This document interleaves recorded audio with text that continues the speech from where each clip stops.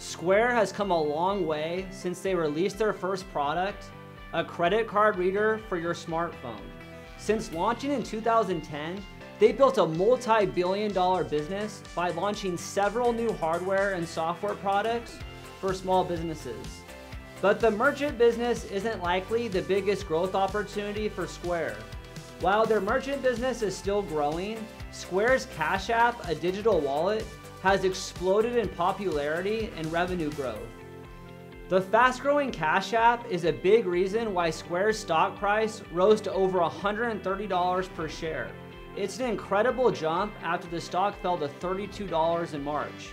I know a lot of people feel like they missed the boat on buying Square stock, but I have a bullish story that may surprise you.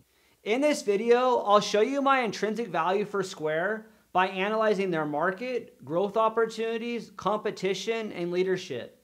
If you'd like to see more valuations like this one, go ahead and like this video and subscribe to my channel. It would mean a lot. I really appreciate your support.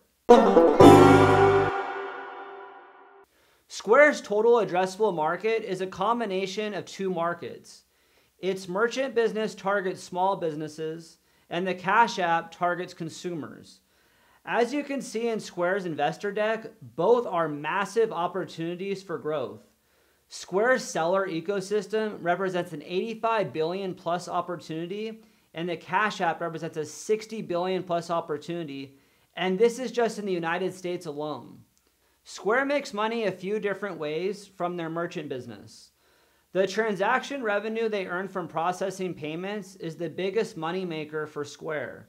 Their point-of-sale products bring in more than $2 billion a year, and there's still plenty of room to grow to get to $39 billion. Square software revenue consists of several software products for restaurants, retail, and additional services like payroll, invoices, and appointments. Their software products and add-on services represent a $30 billion opportunity.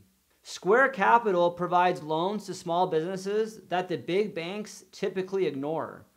Square's average loan to a small business is $7,000, while a traditional bank is $1 million. Speed is a differentiator as well. Loans with traditional banks take 2 weeks, but Square's customers can receive their loan in as little as 1 to 2 business days. It's a $12 billion plus opportunity, and Square is just getting started. The financial services opportunity is $5 billion, and it consists of Square's debit card revenue opportunities and instant transfers, which Square charges a 1.5% fee for. Now let's look at the Cash App. Square believes the Cash App ecosystem has a $9 trillion opportunity in addressable volume in the US alone. The Cash App is often called a digital wallet, but I think a digital bank is a better way to think about it.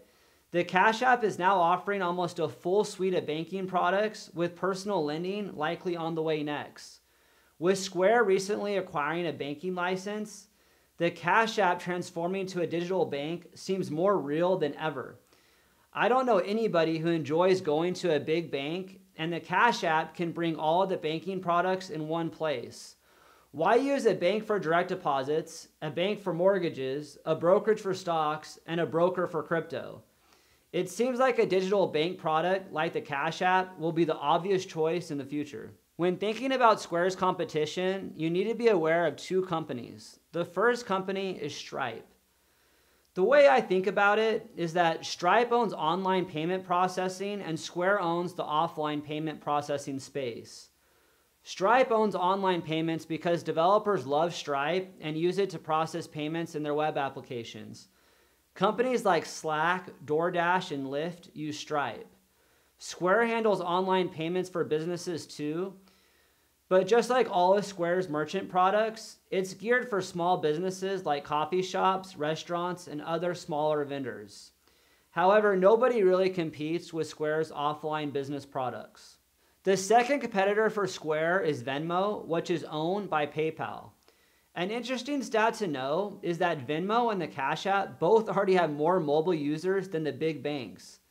Venmo has been the biggest peer-to-peer payment platform, but the Cash App is catching up fast and likely already has more monthly active users. Venmo had 25 million monthly active users at the end of 2019. compared to Square, who had 24 million. However, Sensor Tower shows that the Cash App recently surpassed 40 million monthly active users. Although keep in mind that Sensor Tower counts monthly active users as users who have opened the Cash App at least once per month, while Square counts users who transact at least once a month. Venmo is the biggest competitor to watch because the company that can execute the digital bank concept would be the biggest beneficiary of a winner-take-most market. Square CEO Jack Dorsey is also Twitter's CEO and one of the most famous CEOs in the world. What I like about Dorsey is how he believes he can accomplish his vision by focusing on one critical need at a time. Dorsey's big insight about Square was from a woman who sold flowers from a flower cart right outside his apartment in 2009. They had built up a relationship, but she was reluctant to accept credit card payments because she only wanted to collect cash. This changed one day when she told Jack she just missed out on a big sale because a customer had to go to the ATM to get cash, but he never came back. So she told Jack she would try Square's new credit card reader to help make a sale. That's when Jack realized that the job of Square was to help a business make a sale and then help them make more sales. All of Square's products and services do exactly that. Without that insight, Dorsey said Square would have just been another credit card reader company. It seems obvious in hindsight, but it wasn't at the time. This is what you see in the Cash App today. It started out as a way to send payments to your friends, and now it has almost a full suite of banking products. Dorsey likes to attack one problem at a time until they have a platform where everything can be done in one place. Here's what he said in the most recent earnings call. We're not just a peer-to-peer app. We're not just a stock purchasing app.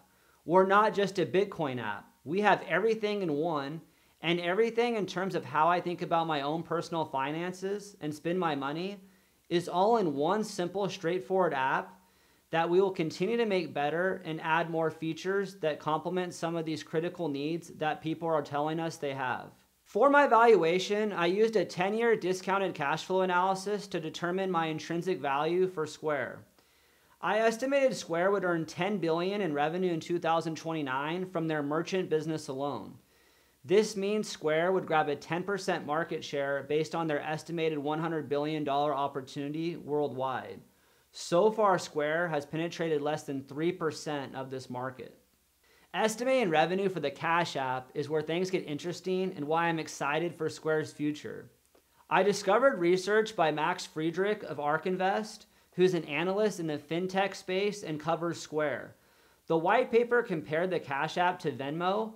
I highly recommend that you download the free white paper on ARK Invest website. Friedrich's forecast shows there will be 220 million digital wallet users in the United States by 2024. In my valuation, I stuck with 220 million users in 2029 to be more conservative. I estimated Square captures 50% of the entire digital wallet market, as I expect the Cash App to be the winner in the category.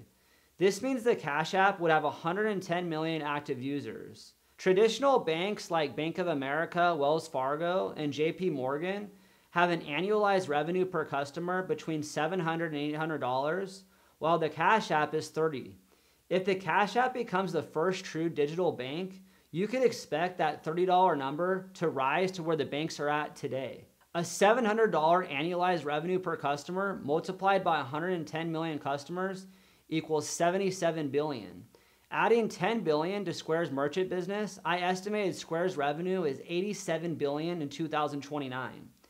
After I inputted all the numbers in my spreadsheet, my fair value for Square is $203 per share. I know 203 is much higher than their current share price, but there's a few reasons to believe in this story. The first is network effects. The Cash App is growing exponentially in revenue growth and popularity. The Cash App consistently ranks in the top 10 of the App Store's free app rankings. It's spreading faster than social media did because people are incentivized to share the Cash App with their friends and family. You want your family to send you money, but you might not want them to follow you on your favorite social media platforms. Square's growth can come from scaling their customer base in the Cash App and merchant ecosystems, cross-selling other products in each ecosystem, and then connecting the merchant and Cash App ecosystems together. Connecting the two ecosystems together creates unique opportunities for Square to build better products for buyers and sellers. When things go mass market, the average buyer makes the simple decision of choosing the category winner. Apple's iPhone made Nokia's phones obsolete. Google crushed all other search engine companies. Picking the clear winner of a category can lead to 10x gains, while picking a bucket of stocks in the category will lead to less gains. I've given you a very optimistic story for Square. My valuation for Square stock is over $200 for 2020. It may or may not reach that price in the short term, but the long-term potential of Square is very exciting to me. In the comments below, let me know if you believe in my story or disagree. Bulls and bears are welcome.